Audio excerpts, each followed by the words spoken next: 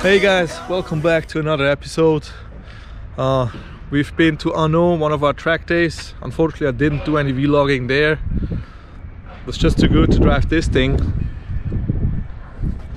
And to be honest, it was a blast.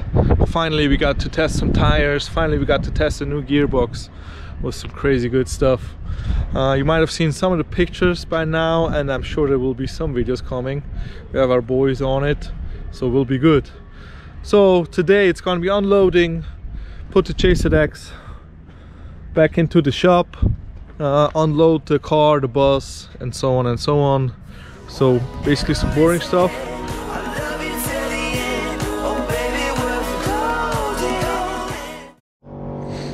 So the Jost is back on the hoist. Still have to unload the truck.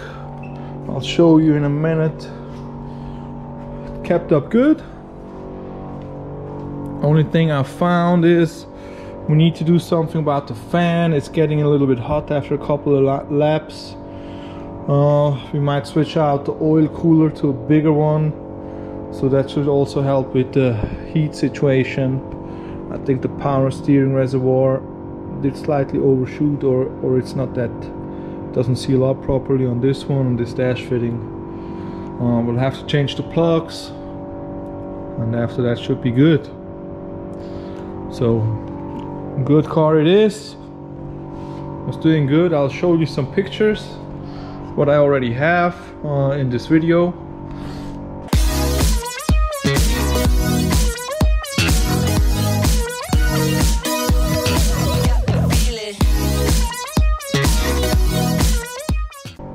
As you can see, we emptied out the tire rack a little bit. Already mounted some new ones in there to unload the trunk.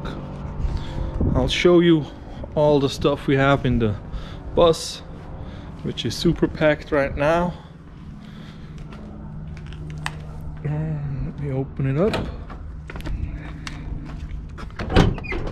Careful. So as you can see, there's a lot of stuff in there. Tires, tire machine, since we did tire service, and all the other stuff we need to run our events. Looks a little bit more crazy from the back, I think. Gotta go careful. See the tires right there. Lots and lots of stuff. So yeah, let's get to it. Unload this fucker and get it all back in line.